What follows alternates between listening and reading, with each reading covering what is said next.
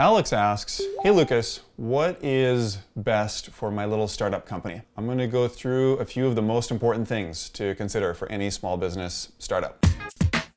First and foremost, you want to have a very fast and reliable network.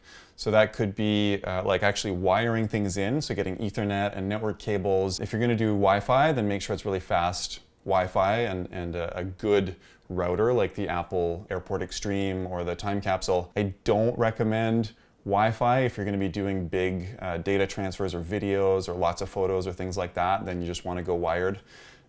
Generally speaking, for small business, I would say wire it up. Second is backup. This is really important to get this right in the beginning. You want to have either a time capsule so that all 4 computers are backing up to one thing. You want it in a way that you don't have to think about, where it just happens in the background and you don't need to worry about it.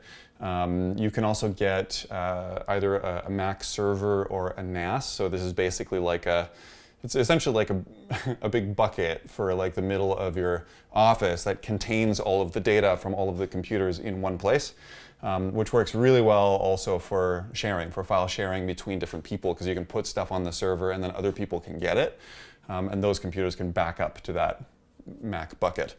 Awesome solution is to actually have a NAS in your office and then have a second NAS in your home and set up backup to go overnight to back up all of your data there.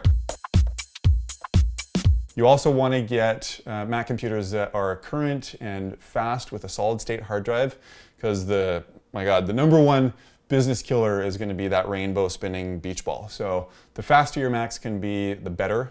You want long-term speed to not have to worry about it. You want email that works 100% of the time and has lots of space so that you don't have to worry about deleting emails.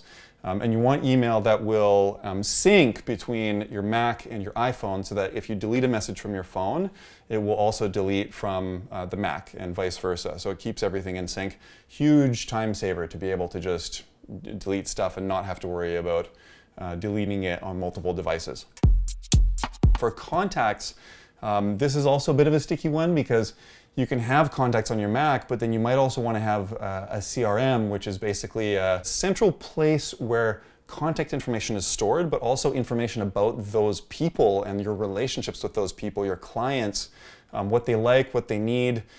So the discussion about whether to get your contacts syncing or not and getting a CRM or not is a really important conversation, because you could have one list of contacts that doesn't sync with your CRM, which is a huge waste of time. So it's a good thing to think about and plan beforehand. Similar with calendars, you want to be able to sync and share calendars with people, so that you can, the 4 people in the office, you can see each other's calendars and availability and book meetings for each other. I love Google Apps. Hosted Exchange is often great as well. Sharing documents and sharing files with your team. I love Dropbox. I love Google Drive. Those are really good solutions.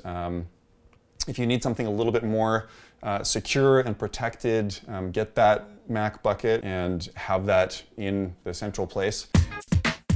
It's really important at the beginning to have your network on lockdown, your backup on lockdown, email, contacts, calendars on lockdown, and file sharing between your teams so that you guys can collaborate and work on stuff. So hopefully that helps. I know it may raise more questions than answer questions, but give us a call or contact us. We love doing that sort of stuff, and put a comment on my YouTube channel and I can make a video for you.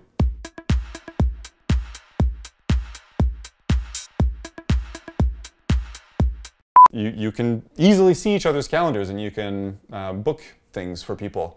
You can also cause total chaos for people and make them miss meetings, but that's up to you.